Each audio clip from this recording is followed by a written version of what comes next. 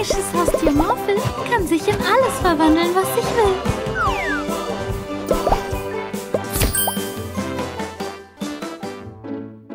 Hallo zusammen.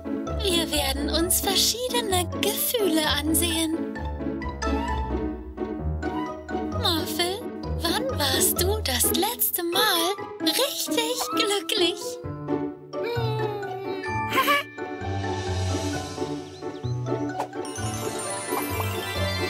Eiscreme!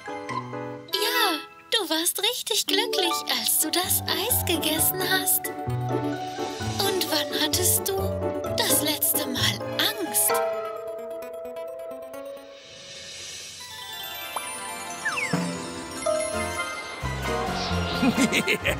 Wir sind die Eiscreme-Banditen. Wir stehlen die ganze Eiscreme. Ja. Banditen, gruselig. Ja, du hattest Angst, als die Banditen kamen, um dein Eis zu klauen. Und dann fiel dein Eis auf den Boden. Da warst du bestimmt richtig traurig. Morphle traurig. Das nächste Gefühl ist Wut. Morphle ist sehr wütend. Ja, du bist wütend geworden, weil die Banditen dein Eis ruiniert haben.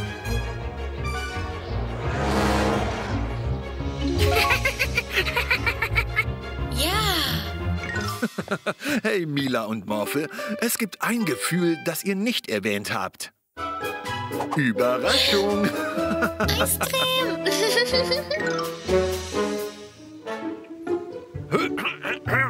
Robofrost hat 4 Einstellungen. Aus, nachsichtig, streng und sehr streng.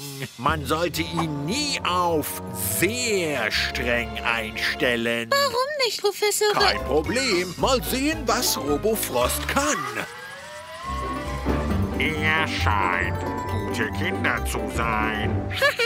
So, mal schauen, ob er Verbrechen stoppen kann. Die Banditen machen so viel Ärger. Da könnte ich ein bisschen Hilfe mit der Polizeiarbeit gebrauchen. Morphle, verwandle dich in ein Polizeiauto.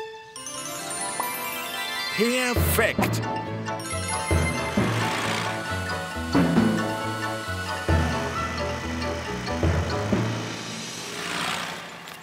Nehmen Sie bitte Ihren Hund an die Leine. Oh, tut mir leid, Herr Polizist. Einen schönen Tag noch, junge Dame. Oh, vielen Dank.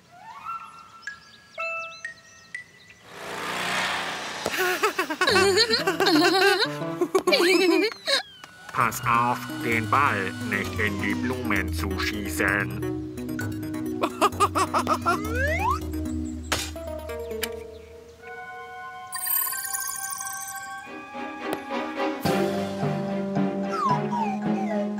Nicht in meiner Stadt.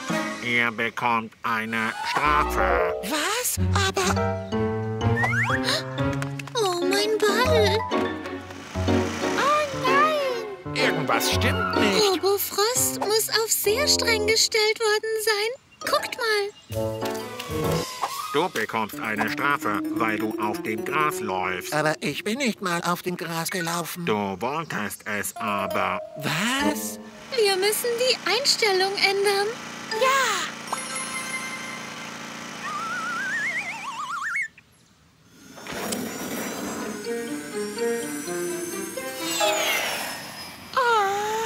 Los, hinterher, Morphle.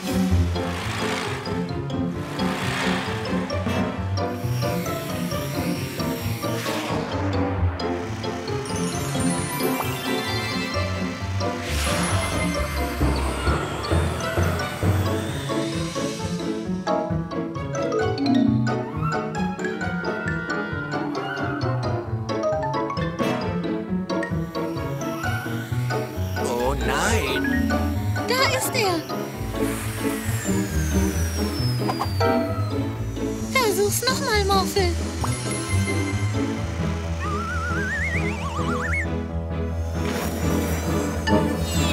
Morphle schafft's nicht.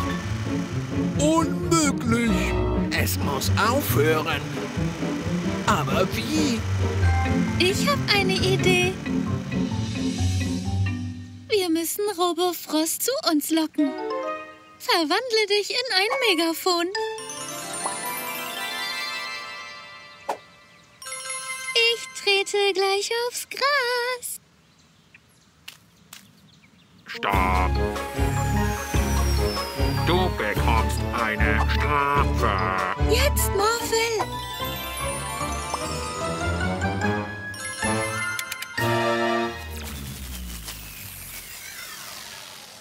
Ah, ihr habt es geschafft, Mila und Morphle. Oh nein. Vielleicht sind 2 Peter Frost zu viel.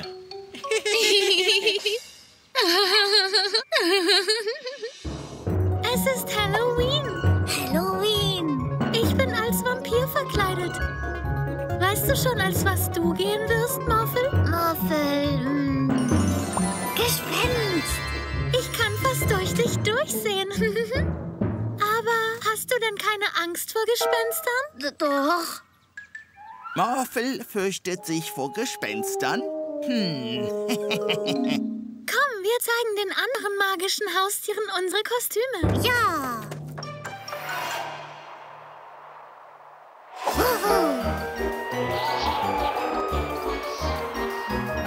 Atmo, stopp! Es ist doch nur Morphle. Ist alles okay? Hey. Ein Gespenst. Komm zurück, es ist nur Morphle. Gespenster sind nicht echt. Oh je. Keine Sorge, Morphle. Wir finden sie und erklären ihnen, dass du kein echtes Gespenst bist. Ja. Oh. Gespenster sind nicht echt. Lass Morphle in Ruhe, Mr. Vanderboos. Angst vor Gespenstern.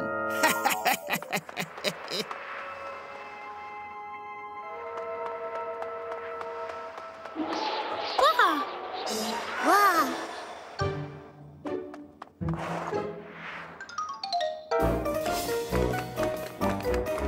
Oh nein, in der Stadt spukt es. Spukt? Ja, hör mal. Folg uns nicht. Komm nicht hierher. Milas Stimme? Das war ich nicht. Sogar in den Bäumen spukt es. Komm nicht hierher. Gespenst? Keine Sorge, Morphle. Das ist kein echtes Gespenst. Nicht echt? Nein, ich zeig's dir.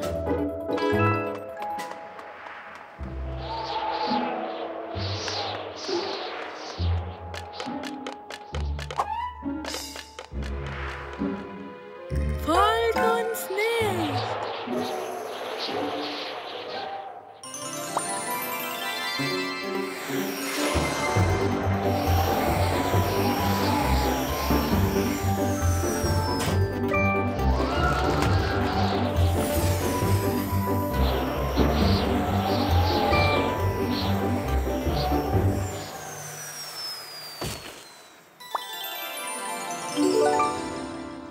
Hier, schau, Morphle.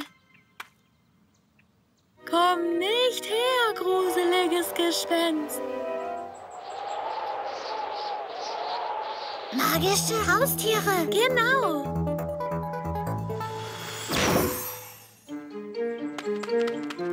Hallo, magische Haustiere. Was macht ihr da? Wir wollen das Gespenst verjagen. Das ist kein echtes Gespenst. Das ist Morphle. Tada! Oh, du hast uns Angst eingejagt, Morphle. Aber ihr habt der ganzen Stadt Angst eingejagt mit euren Kräften. Ihr wart ganz wie ein echtes Gespenst. Denkst du, was ich denke, Morphle?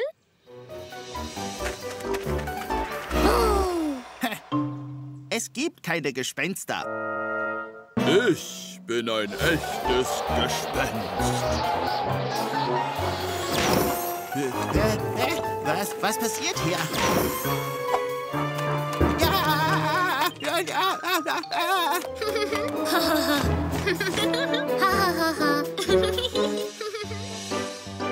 Guck mal, Morphle, das ist ein Osterei. Wow! Morphle auch mal! Morphle auch mal! Ja, verwandle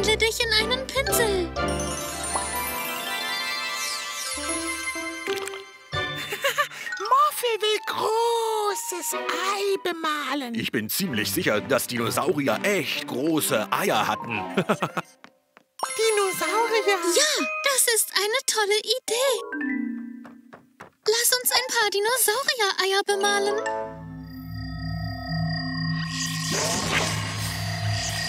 Wow! Triceratops. Und er hat ein Ei. Hallo, Triceratops. Können wir dein Ei bemalen?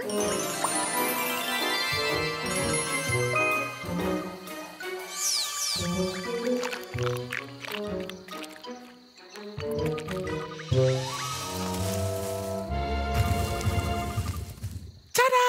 Dein Osterei ist bemalt. Oh nein! Ah? Oh, willst du, dass wir dein Ei auch bemalen?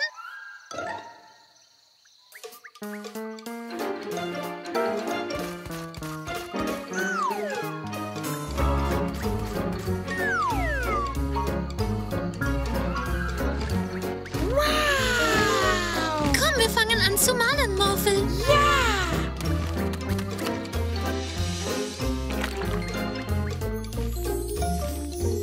Dinosaurier! Glücklich! Ja.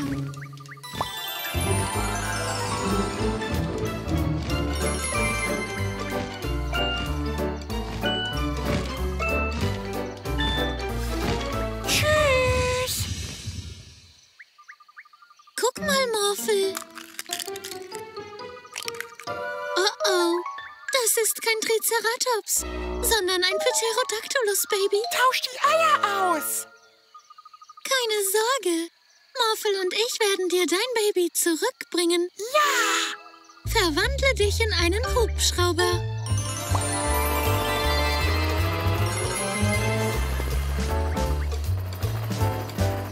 Guck mal, Morphle.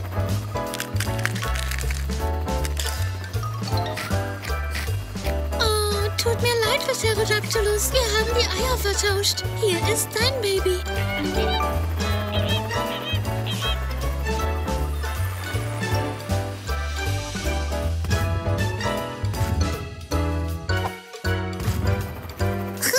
Ups, hier hast du dein eigenes Baby zurück.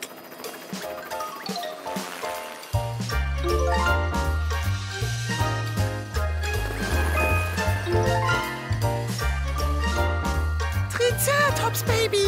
Ja, komm, wir bringen es zu seiner Mutter zurück.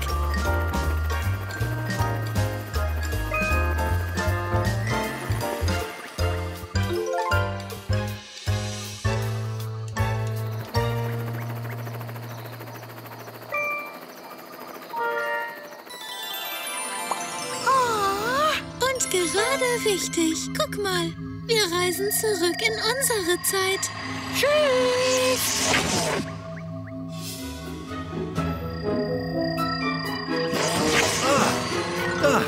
Da seid ihr ja.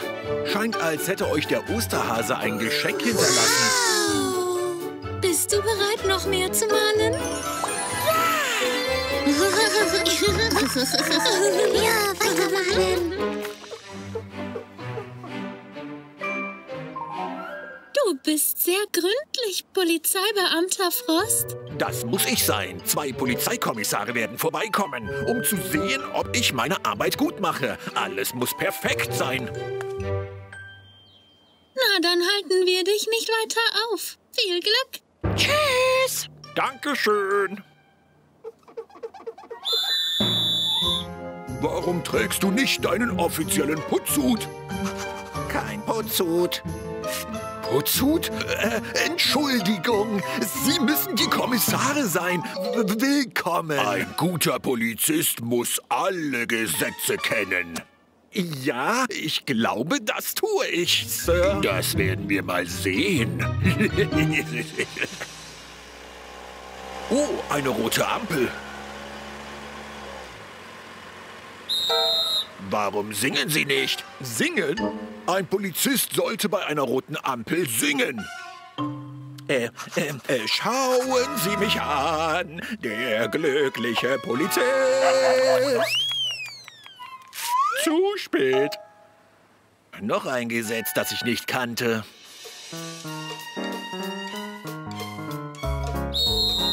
Kein Essen beim Dienst.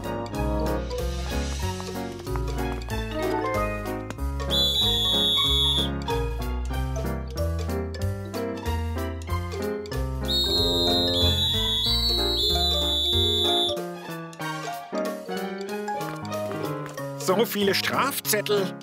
Leider müssen wir sie ins Gefängnis bringen.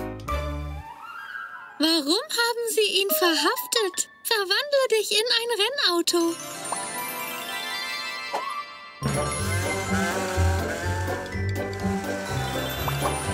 Hey, Mila und Morphle. Was ist mit dir passiert? Es hat sich herausgestellt, dass ich die Hälfte der Gesetze nicht kenne. Ich eigne mich nicht als Polizist. Das kann doch nicht richtig sein. Wir müssen der Sache auf den Grund gehen, Morphle.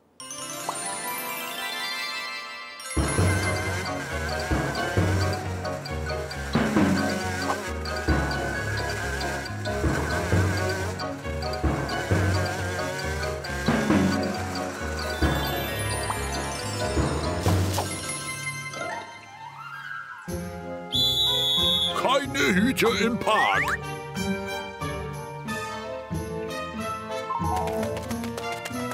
Verwandle dich in einen Busch.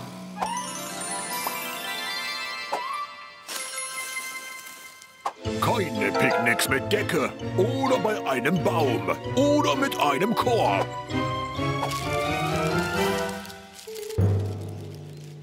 Jetzt, wo Peter Frost weg ist, können wir alles tun, Jorn. Ja, Stein. Banditen! Die haben sich vielleicht diese komischen Gesetze ausgedacht. Aber das können wir auch.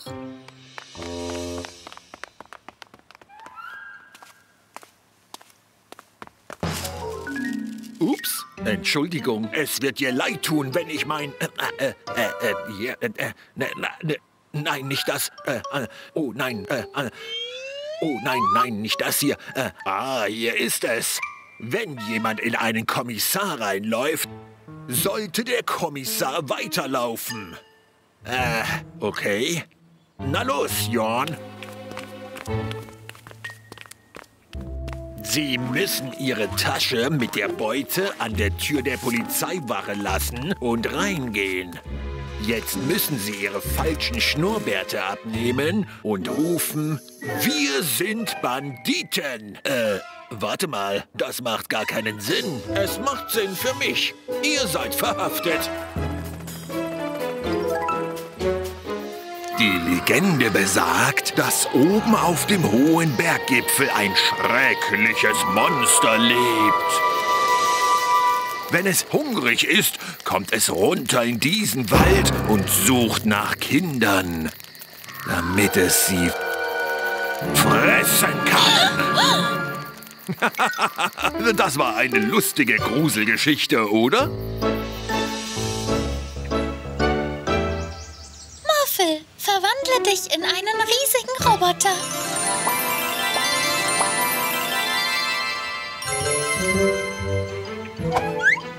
Ich habe keine Angst vor dem Monster. Morphle wird mich beschützen. Ha! Ich glaube nicht, dass das Monster überhaupt echt ist. Ja, das war nur eine Geschichte. Warum gehen wir nicht hin und finden es heraus? Morphle, verwandle dich in einen Hubschrauber.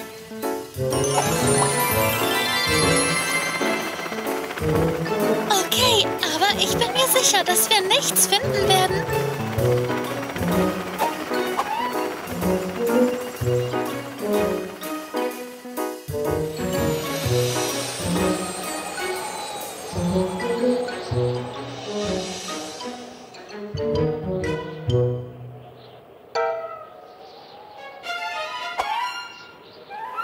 Ich wette, das Monster lebt in dieser Höhle.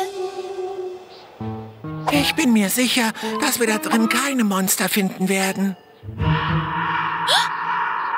kommt eine Kreatur raus.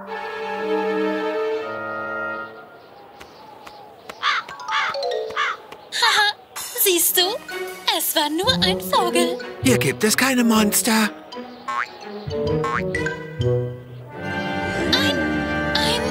Ein Monster? Es ist echt. Hey, das ist kein Monster. Das ist unser Freund, der Bergriese. Er ist nicht gruselig. Nein, er ist ein super liebes Wesen.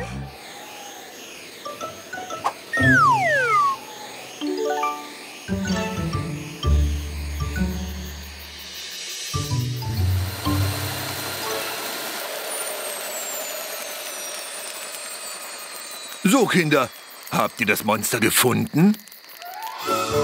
Ja, haben wir. Ja, und es war richtig freundlich. Aha, und wir haben den ganzen Tag gespielt. Natürlich habt ihr das. Natürlich habt ihr das.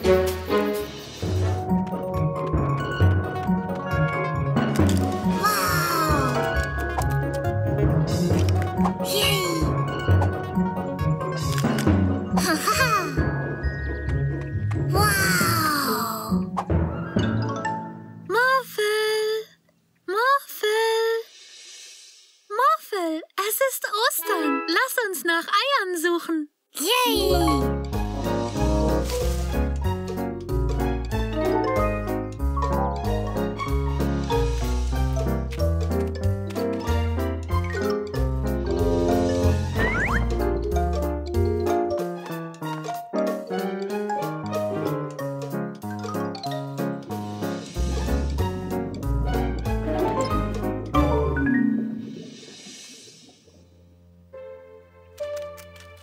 Keine Eier nirgendwo. Hier drüben, Morphle. Komm kein Stück näher, Mila. Das ist ein Krokodilei. Huch! Tut mir leid, Morphle. Ich weiß nicht, wo wir sonst noch nach Eiern suchen können. Ah, Kenneth, genau dich brauche ich. Ich verhafte einen Hasen für Vermüllung. Er hat überall in der Stadt Eier fallen lassen. Aber ehrlich, wie füttere ich ihn? Nun, ein paar Möhren sollten reichen. Lass uns das ansehen, Morphle.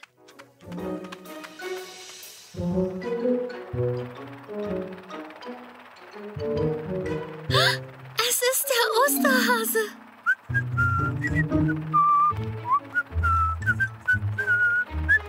Beamter Freeze, du hast den Osterhasen verhaftet. Du musst ihn freilassen.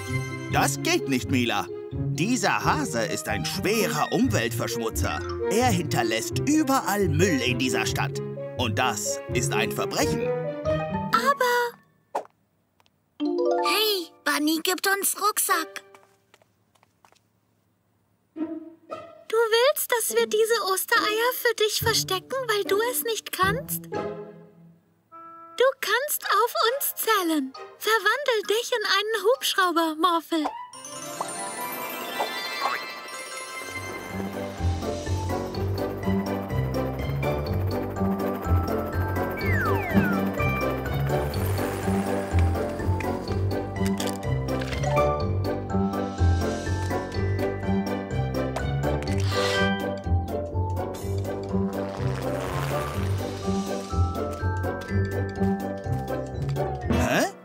Mehr Eier?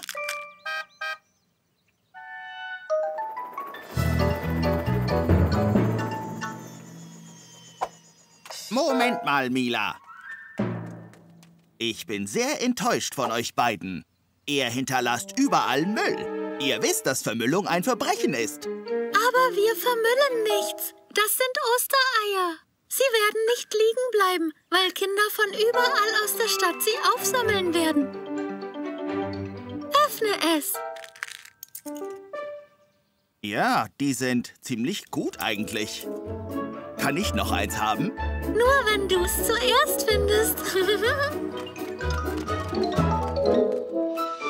Es tut mir leid, dass ich dich verhaftet habe. Ich hatte nicht verstanden, dass du magische Eier für alle hinterlässt.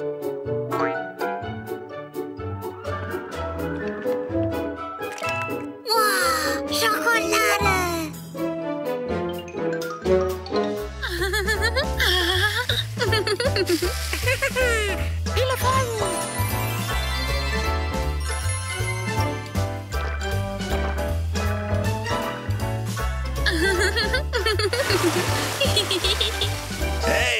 Pass auf! Ja, all das Wasser ist fast wie eine Dusche und Banditen sind gern dreckig. Tut mir leid.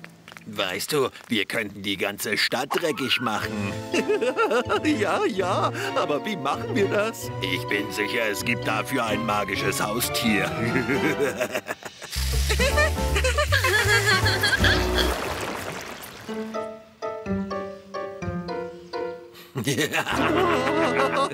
Mit der Macht des schleimigen magischen Haustiers namens Slimy werden wir die ganze Stadt mit Schleim bedecken.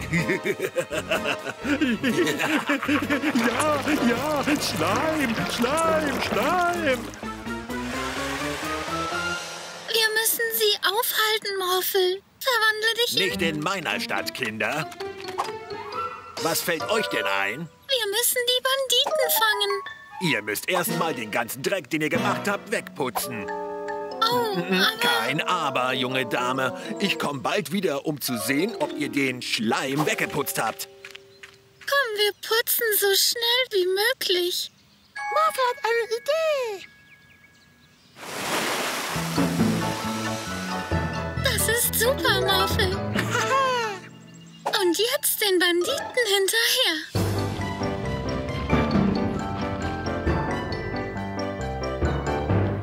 Oh nein, schau dir all den Schleim an. Guck mal, Banditen. Oh, sie wollen das Auto von Polizist Freeze einschleimen. Morphle, sprüh den Schleim mit deinem Wasser weg.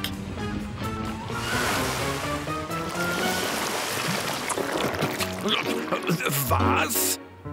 Ihr schon wieder? Ihr könnt sofort anfangen, die Feuerwehrwache zu putzen. Okay, Polizist Freeze.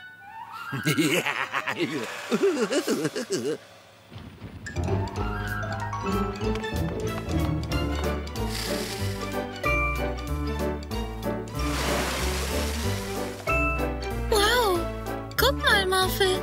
Überall, wo der Schleim war, ist jetzt viel sauberer als vorher. Er ist wie eine Art magische Seife.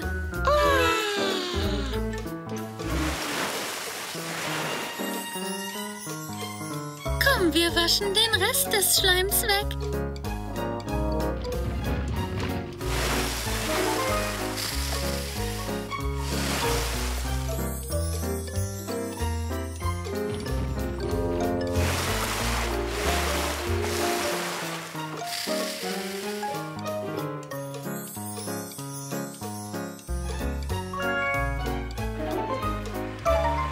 Haben wir das nicht gerade eingeschleimt? Ja. Wir haben alles weggeputzt. Und jetzt waschen wir euch auch. Oh nein, tut ihr nicht.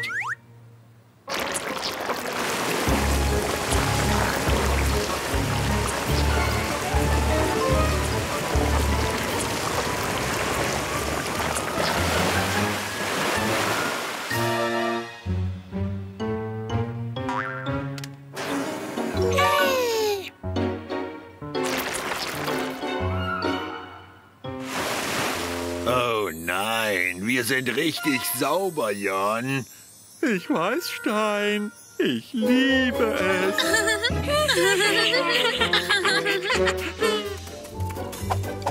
Du fängst mich niemals. Morphle auch spielen. Oh. Hey, Morphle. Morphle gewinnt. Nein, Morphle, das war nicht fair. Aber willst du mit uns spielen? Du darfst dann aber nicht schummeln. Ja, Morphle spielen. Alles klar, ich bin dran. Bereit?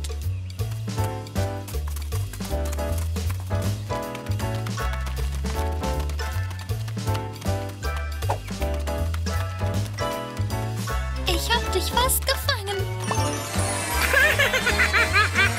Hey, das ist nicht fair. Ich hab gesagt, nicht schummeln. Du darfst dich nicht verwandeln. Morphle wird nie gefangen.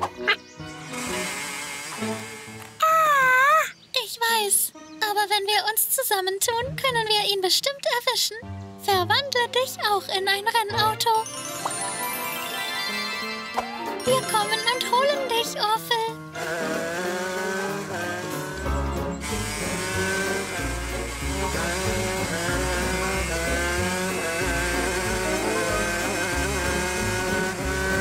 Guck mal, Morphle.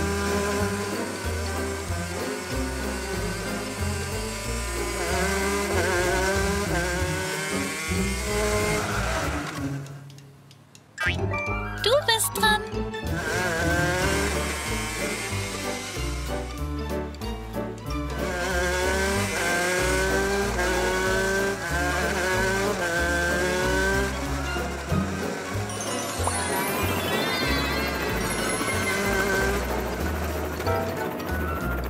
Schick.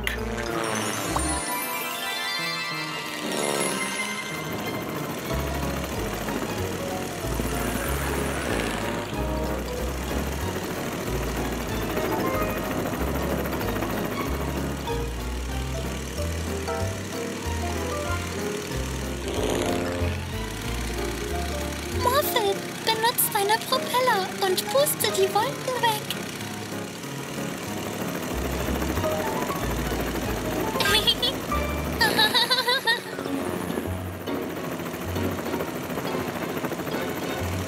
Verwandle dich in ein U-Boot, Morphle.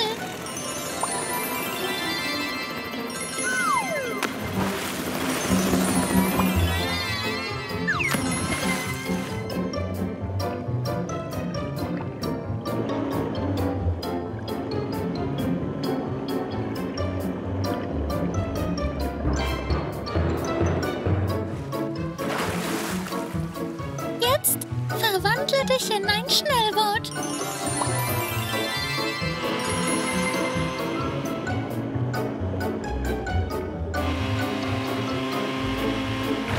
Oh, Schick.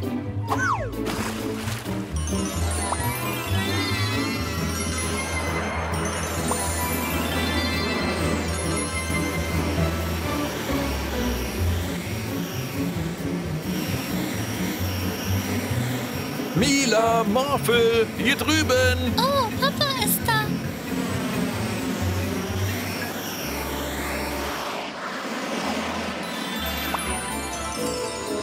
Ihr habt den ganzen Nachmittag gespielt und ich dachte, ihr wollt vielleicht eine Erfrischung. Eis. Danke, Papa. Kein Kicken mehr. Nein, Morphle. Erstmal machen wir eine Pause. Hier, nimm ein Eis.